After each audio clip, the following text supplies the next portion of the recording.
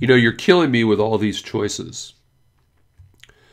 So all I needed was deodorant. The exact type was Dove Men Care Extra Fresh, gray packaging with light green square on the label, and I've been using it for years. But when I got to Target, I was faced with a tsunami of choices.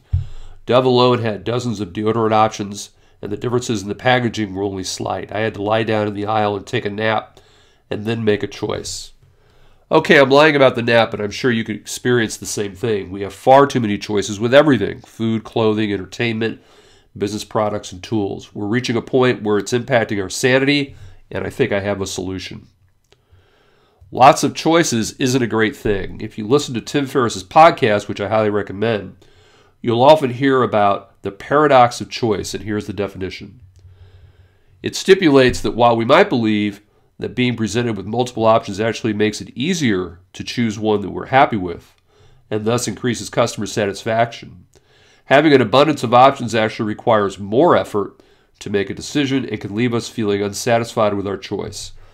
More effort to make a decision, which means more time and more distraction. And the quote continues, when the number of choices increases, so does the difficulty of knowing what is best. Instead of increasing our freedom to have what we want, the paradox of choice suggests that having too many choices actually limits our freedom. Many people believe that having dozens or hundreds of choices is a good thing. Turns out it may not be. Not sure if you're buying the argument? Let's think about investing. So here's a recent quote from CNBC on the subject of complexity is harming investors. As more cutting-edge investment products work their way into the marketplace, there's a growing real fear that retail investors and even professional brokers are getting in over their heads. Now, if you note the end of that sentence, it's important. Investing may be too complex for professional brokers, those who do investing for a living. Complex product offerings is part of the problem. A second quote, FINRA, the regulatory agency, considers leveraged and inverse ETFs, equity indexed annuities, and reverse convertibles as complex products. I was in the investment business for years. I stay informed, and I've never heard of an inverse EFT. I guess the joke's on me. There's simply too many choices. Consider this. The more investment choices there are, the more your investment advisor must learn and monitor to stay informed. So how many investment choices are out there? Mutual funds. They're straightforward, right? Over the past 40 years, individual investors have used mutual funds with great success. However, Statista reports that there are over 126,000 mutual funds as of 2020. What about exchange-traded funds or ETFs, another investment product used by individual investors? The same source reports over 2,200 ETFs in the U.S. alone. Warren Buffett, possibly the world's most successful investor, says, don't invest in a business you don't understand. With so many choices, it's hard to make decisions and understand your investments. Is your insurance agent or CPA soliciting your investment business? If so, you're not alone.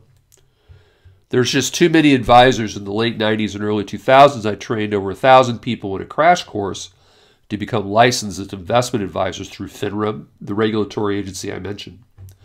I work for a company that is now part of Kaplan, and I taught a 40-hour course once a month, and it's one of the hardest things I've ever done.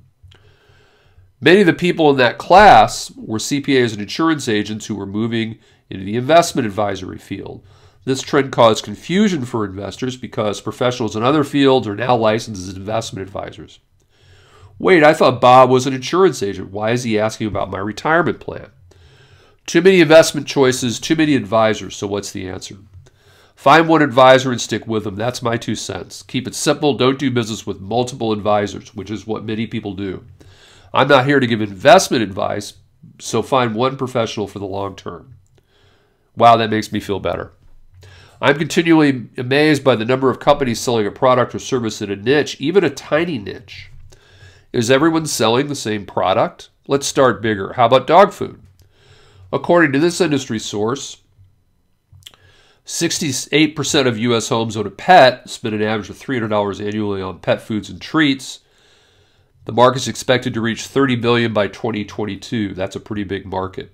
That's a lot of Alpo. And you might remember when Ed McMahon used to do live commercial shots on The Tonight Show, they'd have a dog live on the set eating the food while he did the spots, and you can see a link here to a commercial if you want to take a look from the early 80s. Another quote from the same source: pet food and treat options available have exploded in recent years, and the total number of brands now tops 630. Amazing. Given the overload of choices, why would anyone want to change the brand they buy? Interestingly, the number one reason why customers change brands: poor customer service. Okay, I get it. As long as the brand doesn't drop the ball, I'll stick with what I normally buy, and that applies to just about everything. The decision that eliminates 100 future decisions. One of my favorite quotes. This is from Tim Ferriss, who talks about it frequently. I embrace it. Here are some future decisions I've eliminated. Same clothes. Unless it's a special event, a dinner, a wedding, or a funeral, I wear hiking pants and rotate a small number of shirts and sweaters depending on the weather. If it's warm outside, I unzip the bottom of my hiking pants and wear the shorts. Same food. If I'm home, I eat the exact same thing for breakfast and lunch 7 days a week. Don't you get tired of it, you may ask?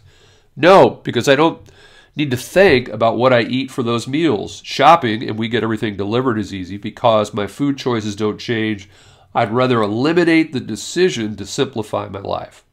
So who's with me? Who wants to embrace the simple and reduce the need for choices?